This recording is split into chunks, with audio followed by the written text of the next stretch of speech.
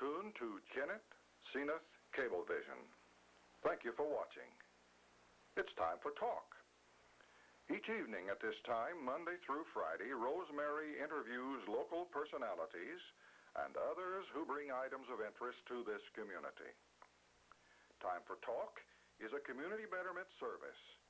Tonight, Rosemary takes us by means of portable camera out of our studios and maybe into your neighborhood. And now, it's time for Talk.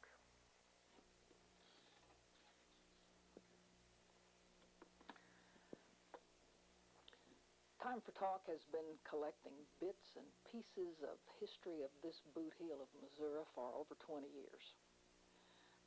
We have in this collection of tapes that you've seen, if you've been with us through the years, we have hundreds of tapes in this collection representing, I wouldn't even begin to know how many programs or how many hours that we've put into this, and we have come up with a concept of the Bootheel revealed in these pictures, many of them, that would be very interesting. We've drawn heavily from histories. The two books you saw on the screen when we came on were only the beginning.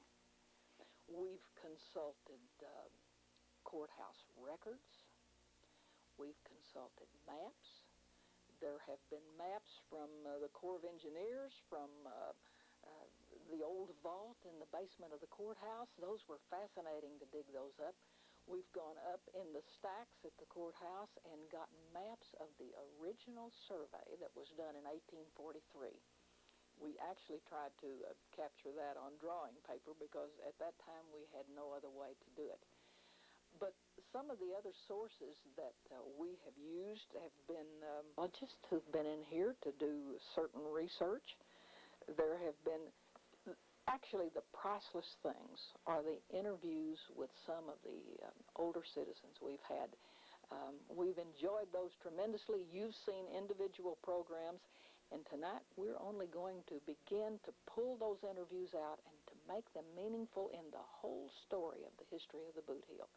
Just to mention a few names: Clara Donaldson, Aline Mobley, Josie Langdon, Charlie Baker, Audie Grissom, Odell Craig, Joe Wellman, A.O. Goldsmith, Ophelia Wade, T.A. Brown, Paul Carter, Carlos Williams, Dick Downing, and from other sources like Missouri Historical Society and PBS. Tonight is the first in a series of programs that we hope to bring to you concerning the history of the Bootheel.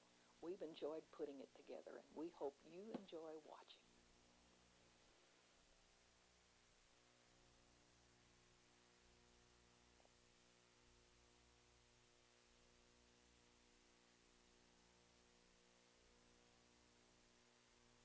It's difficult to visualize our beautiful Bootheel as anything different to what it is today. A broad, level, and extremely productive farming area. In actuality, it lay for centuries as a long, low basin of shallow water, essentially between the St. Francis and the Mississippi rivers, which overflowed into it annually. And it's all what we call made land, Rosemary. What you call what? Made land. What it is, this swamp come in here, the overflow come in, and the water stops and it settles it down. Just like your black land you see out the gumbo. Yeah. It come from in the Dakotas. You know where the gumbo? Yeah, you know where the Badlands are in Dakota? Yeah. That's where it come from.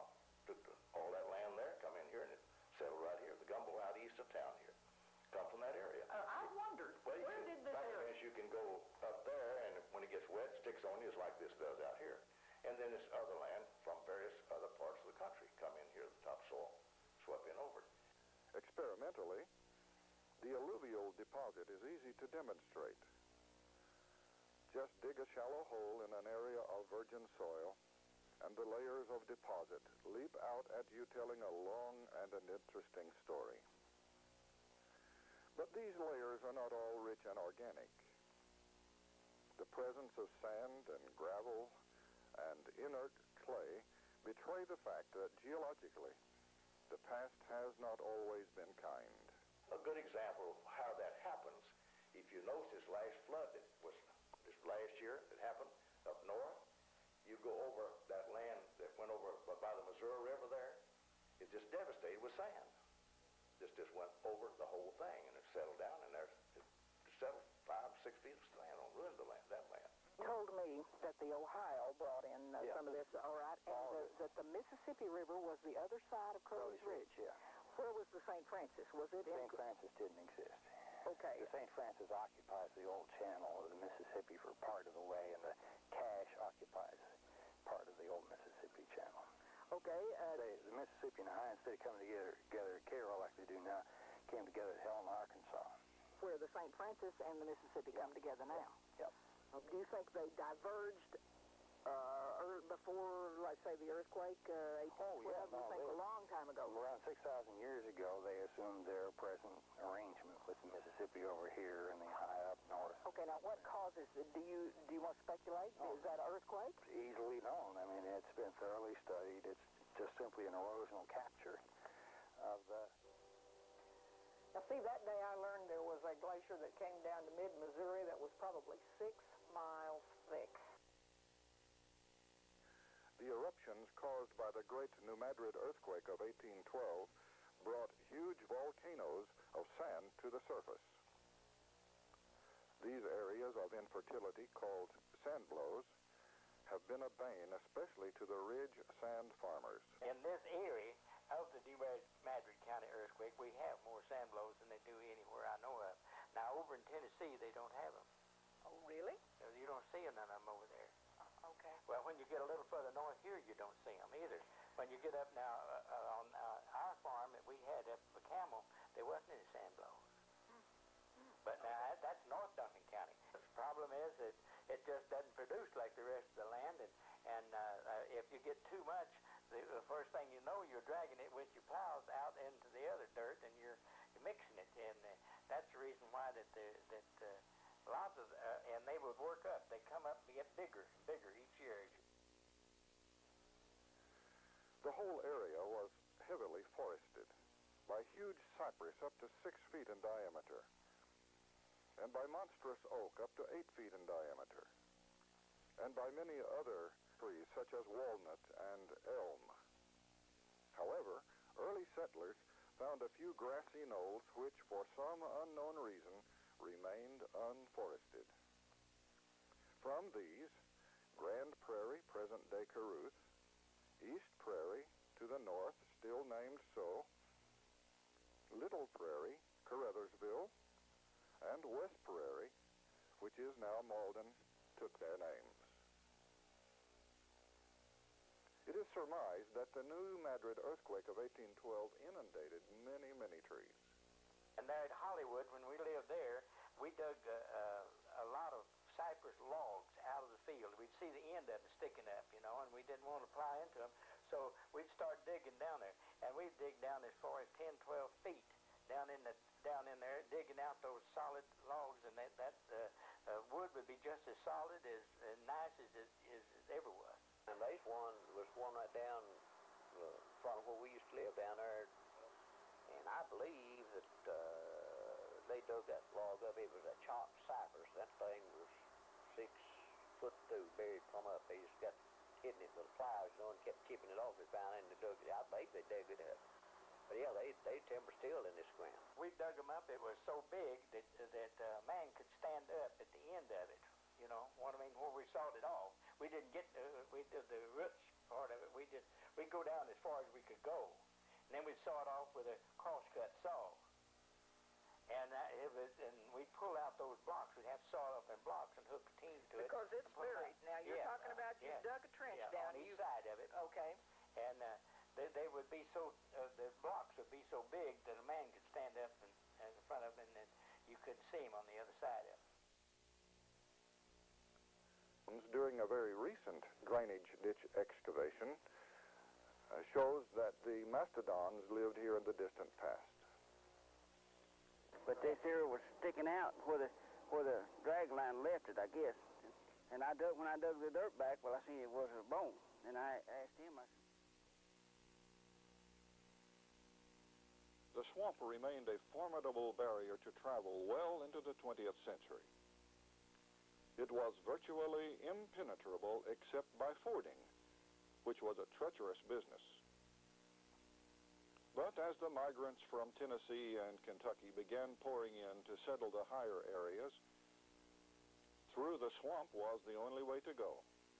Unless, of course, one wanted to travel well to the north, then circled back on the ridge which extended from Sykeston southwesterly to Kennett and Zenith, and then on to Cardwell.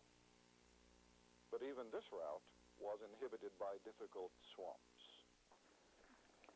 When we go to Dexter, the farmers in the community would all try to get together and go on the same trip, so that if they ran across any trouble or anything, they could help each other out. So 5 or 6 of them would go, and they'd leave about noon and go up north of Kennett to Chiller DeCall. And Chief Chiller DeCall was up there, and this was an Indian Yes. village.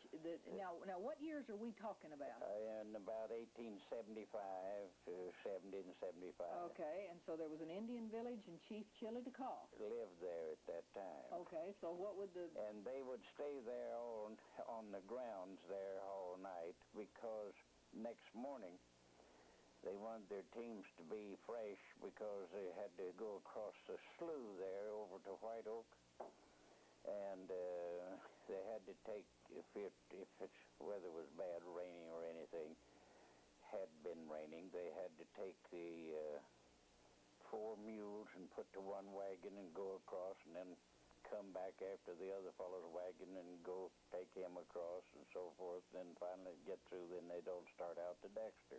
Okay, now you're saying get across the slough. What are we talking about? How deep are the water are we talking about? Well, there was no bridge. A lot of mud and so forth. Okay. Yeah. And there was no bridges. There might have been some logs and with some poles nailed on it, but for 1 or 2 places of the deep water. But there's a hole you had to go lodge of just pure mud to go through. Okay, so they'd help each other and kind of go in a caravan. That's right. To help each other through the bad places. That's right. Okay.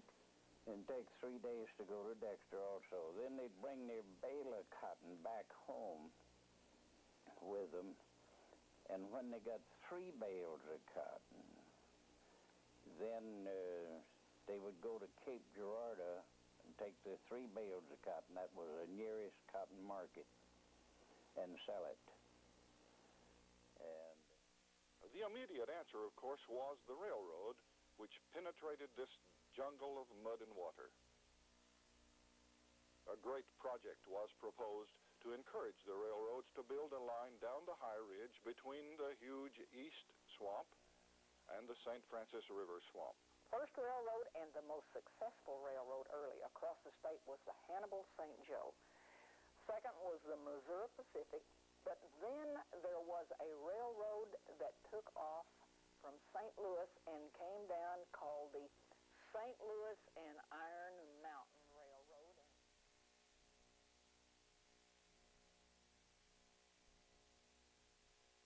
You have been watching Time for Talk. Time for Talk is a community